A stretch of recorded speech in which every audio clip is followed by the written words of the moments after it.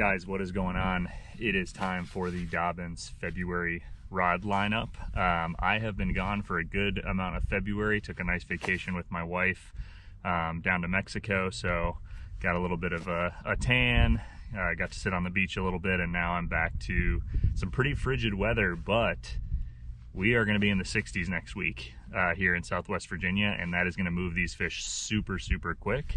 I actually just finished a little derby, took third, secondary points, pretty much loaded with bass at this point, so this next warm week is going to be pretty rad. But these are the 3 rods that are going to be on my deck for the rest of February, and then hopefully into March we're going to get into catching some big ones, pre-spawners with some bigger baits and different rods. But for now, these are the 3 that are going to be on the deck. So we are going to start with our spinning rod, and this is the Dobyns Champion 702 SF. This is also my drop shot rod, but as you guys can see, this has a 2.5 Damiki armor shad on it.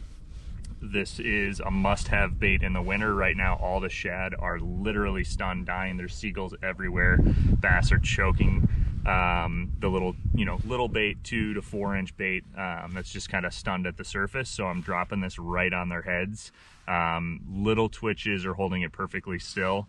Nasty 3000 16-pound braid with a 7-pound sniper leader. Smaller line, better. This is a super finesse tactic, but this catches a ton of fish in the winter. And that 702's great for dropping it right next to the trolling motor, nice and short. So that's the first one. Next one is obviously a must-have. Everybody knows you throw a jerkbait in early spring, and it's only going to get better from here. So this is the Dobyns Champion 684.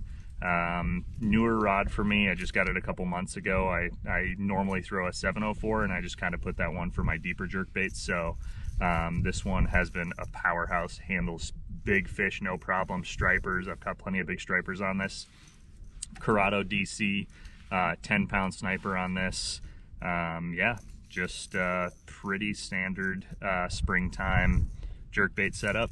Great rod. If you're questioning that shorter rod, do not. It is phenomenal. And the last one, which does not have a bait on it, but I will show you guys. This is not a champion, could be a champion. This is just one of the earlier rods that I got from Dobyns. It's a 734C. This is a straight utility rod. I use it for smaller jigs. I use it for 3.8 or bigger Kitex. What I used it for today is an underspin, and it's just a really good all-around rod. You could literally throw pretty much anything on this rod.